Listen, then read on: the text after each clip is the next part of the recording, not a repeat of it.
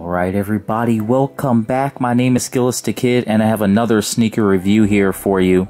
This time we're going to be talking about the Yeezy Boost 350 V2 Statics. These are the non-reflective version. We're going to be talking a little bit about it, so let's get into it. Now the first thing I want to let you know is that I am currently in the process of moving. I'm not at my normal workbench, and if you can excuse the lighting, I would highly appreciate it. So the first thing you're going to notice is that you know, the Statics, they are a different color from the other V2s that came out. These V2s, they come out in different kind of colors and different kind of patterns. I bought these used, so it does have a couple of smudges on it, but it's pretty well cleaned and it looks really good. But the first thing you're gonna notice is like this translucent side swipe here.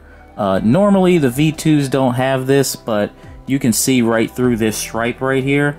And you know, like if you're wearing like red socks or something, you're gonna be able to see right through.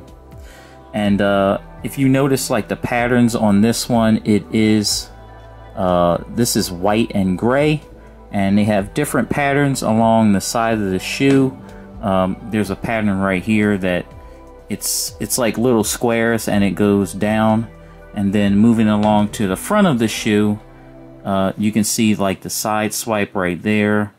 There's some more patterns going on. You have like the iconic Yeezy stitching going through like the front of the shoe. And then you have like 3M laces, which means they are reflective if the light hits them a certain way.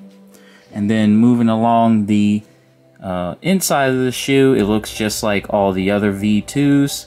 And they have like different patterns of white and gray right here.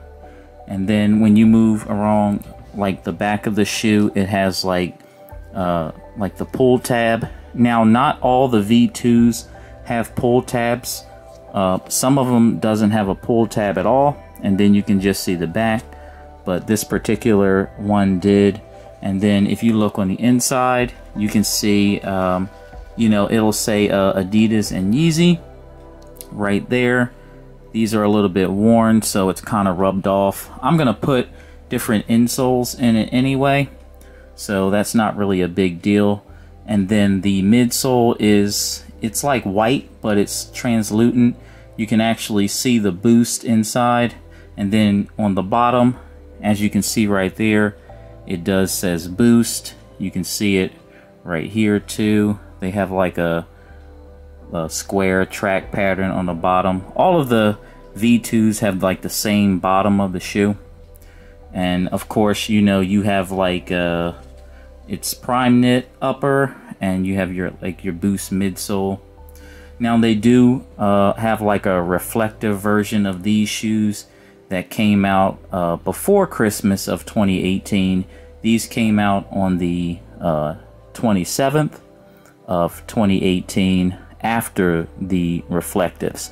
So the static reflectives, they were pretty much limited supply, and then these came out right after.